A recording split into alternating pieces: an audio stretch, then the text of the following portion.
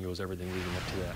And how many hitters I fall behind, 1-0, 2-0, and have to work my way back. And eventually it's going to catch up to anybody who does that. And especially when, my changeup was inconsistent for the, better part of the game. And it's just, I don't think it was just the fit. I think it all just, that's when they finally imploded. But it was all building up, leading up to that point.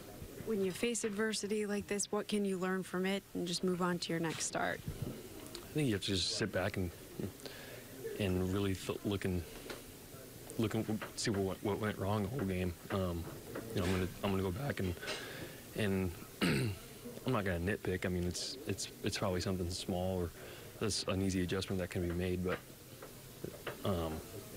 for me, I just put this one past me and like I said, just figure out what's wrong and work on it and fix it. But just move on to the next one.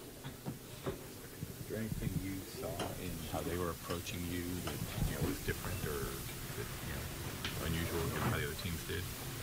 I don't think so. I think it was just a matter of eliminating pitches. I mean, when you fall behind 2-0, there's only a few pitches that they should be expecting to come. So I think when I give them that upper hand, that advantage, it's inevitable that they're going to capitalize on it, and they did.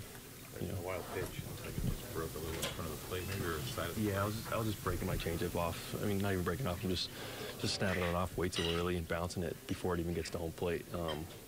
You can't. I mean, Wilson's a really good catcher. You can't ask anybody to block that consistently. But yeah, it was just a changeup that was way too short. Is it a problem you'd seen with your changeup at some point, or did it kind of happen in like a pitch or two before that it kind of fell apart today in a way? It's been, it's happened a few times the last few games where it's been, I'll have an inning where it's not there and then an inning where it is there.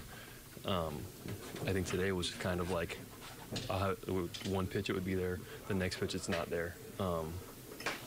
So it's now it's time to just reset and work on it in my next bullpen and get everything ironed down or So we're gonna work on it in my next bullpen and move on to the next one.